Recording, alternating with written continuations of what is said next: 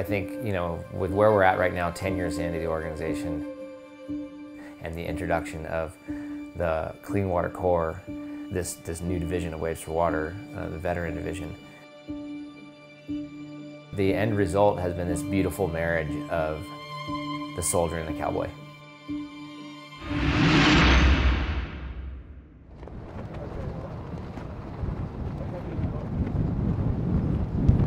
First, I just want to say thank you for the opportunity to do this. Primero es que quiero darnos las gracias pues por darnos la oportunidad, que le demos la oportunidad de traer este proyecto a nosotros, a Colombia. My name is John Rose, and I'm the founder of the organization Waves for Water. My colleagues and I are going to show you how these filter systems work, the different key pieces of information so that when we implement them into the community, you can share that with them. And I think the last thing I'll say is I think by the end of the day, you will have a new perspective on a way to help some of these communities. My name is Janice Marquez, and I am the Deputy Director of the Clean Water Corps. So when we arrived, the idea was to get together with several members of the Colombian Air Force to provide a train-the-trainer approach to water filtration. And train the trainer is important because we're giving the Colombian Air Force the ability to touch the communities that they engage with all the time and to do it far more often. That's the whole point behind all of this. We want to enable people to help those within their own communities.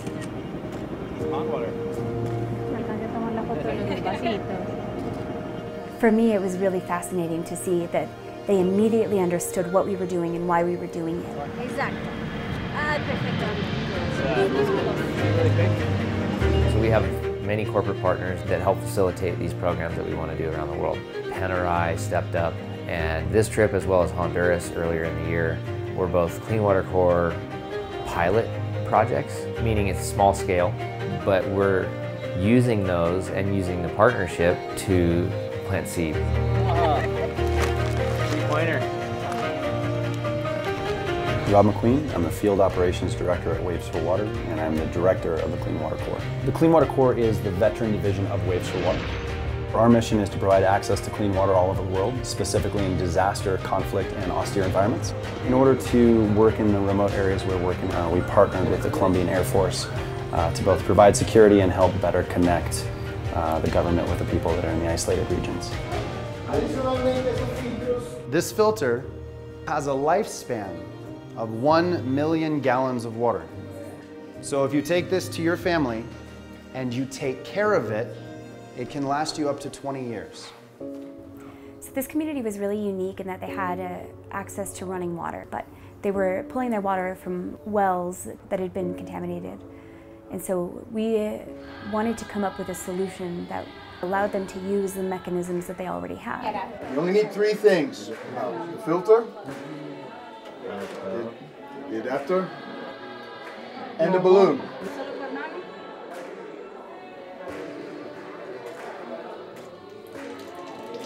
This is Sí, muy bien, muy bien. very simple. Easy to fix. This was one of the most emotional implementations that I've done. Just the warm reception and the genuine emotion that came out of the people that we worked with was something I'll remember forever.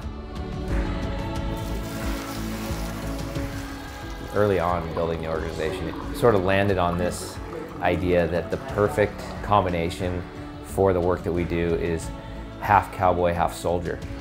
You know, you want spontaneity, the willingness to bend the rules and get it done. And then you want discipline, organization, strategy, tactics.